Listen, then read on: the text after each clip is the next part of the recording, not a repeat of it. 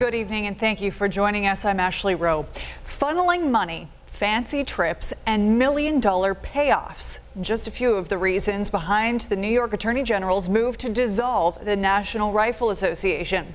The nonprofit organization was founded back in 1871 as a governing body for the sport of shooting with rifles and pistols. By the early 21st century, it claimed a membership of nearly 5 million target shooters, hunters, gun collectors, gunsmiths, police, and other gun enthusiasts. The AG claiming the group's leaders have spent cash reserves on personal items and violated tax laws by falsely claiming nonprofit status. The group lost more than $63 million in 3 years. And now, as Madison Carter explains, Letitia James is taking action to end it. No one is above the law, not even the NRA, one of the most powerful organizations in this country.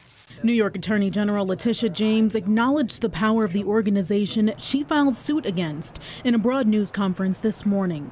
She names the NRA and 4 members specifically: the executive director, former treasurer and CFO, former chief of staff, and the organization's secretary. The organization went unchecked for decades, while top executives funneled millions into their own pockets.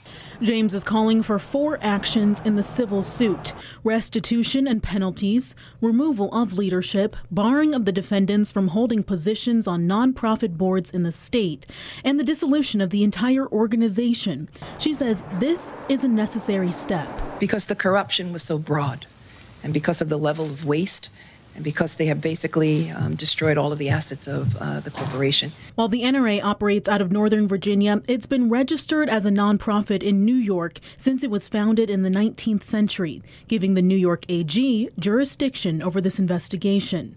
She says this move is not politically motivated. This was an investigation that started in 2019 until this day.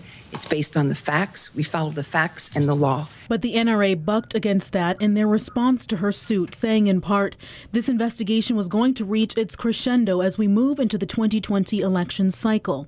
It's a transparent attempt to score political points and attack the leading voice in opposition to the leftist agenda. It went on to say, we will not shrink from this fight.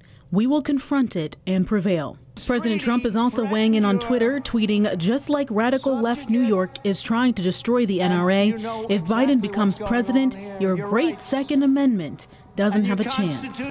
The AG's office in New York State can only handle civil matters when it comes to nonprofits, but it says if criminal charges are warranted or uncovered in this ongoing investigation, those would be referred to the Manhattan DA. Madison Carter, 7 Eyewitness News.